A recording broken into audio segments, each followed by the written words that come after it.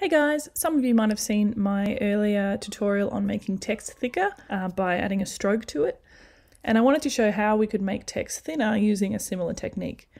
So I'll just start off by saying this is a lot more unforgiving than making text thicker, and it doesn't work with every font. So just be mindful of that. So once again, the only way we can do this is we need to outline our text. So if you're sure you're not going to need to edit it, let's go ahead and do that. So just going to make a duplicate there, and we're going to outline it, Shift Command O. Now that's outlined, which is great. So we want to add a stroke, and just to give you an idea of how it's going to look, if you make the stroke the same color as the background, then that really helps. One thing that I like to do as well is to make the stroke align to the inside. So basically it just means it's not halfway over the edge of the letter. It starts from the edge and it comes on the inside there. So you can also play around with the corners. This font here I don't really need to, there's no problem there.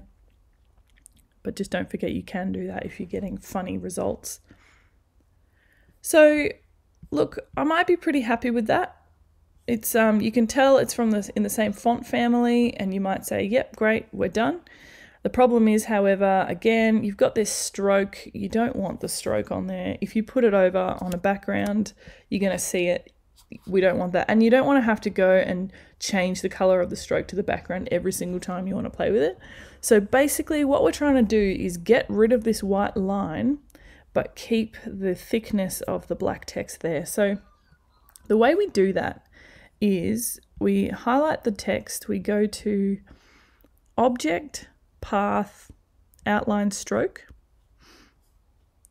and now our stroke isn't a stroke anymore, it's another shape. So that makes it really easy to use our shape builder tool. So if we click on that, once this is selected, if we click on that, the shape builder tool is really great. It shows you the shapes you can make. You can see it's highlighting there. If I was to click, it would make that shape for me. However, I want to remove shapes.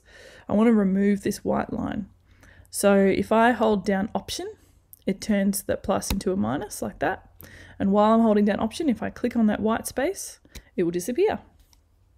And basically I can just go through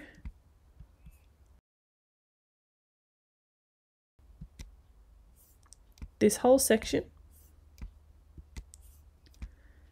And as I said, it could be really time consuming if it was a lot more text than that. But look, that's one way you can do it. And as you can see now, we've got this font exactly the same as our other one. It's a little bit thinner and there's no stroke to it, which is really great. Hope that helps. If you have any questions, let me know in the comments.